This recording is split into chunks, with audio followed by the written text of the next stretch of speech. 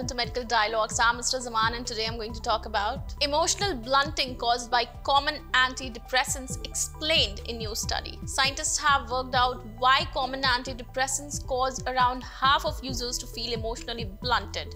In a study published recently, they show that drugs affect reinforcement learning, an important behavioral process that allows us to learn from our environment. A team led by researchers at the University of Cambridge in collaboration with the University of Copenhagen recruited healthy volunteers and administered escitalopram, an SSRI known to be one of the best tolerated, over several weeks, and assessing the impact of the drug had on their performance on a suite of cognitive tests. In total, 66 volunteers took part in the experiment, 32 of whom were given escitalopram, while the other 34 were given a placebo.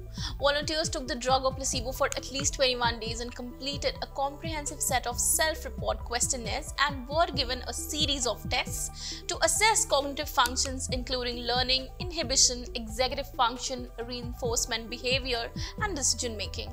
The key novel finding was that there was reduced reinforcement sensitivity on two tasks for the escitalopram group compared to those on placebo.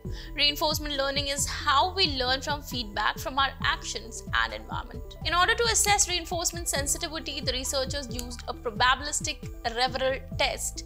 In this task, a participant would typically be shown two stimuli, A and B.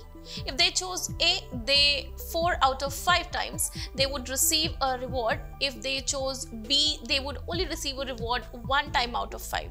Volunteers would not be told this rule but would have to learn it themselves, and at some point in the experiment, the probabilities would switch and participants would need to learn the new role. The team found that participants taking escitalopram were less likely to use the positive and negative feedback to guide their learning of the task compared with participants on placebo.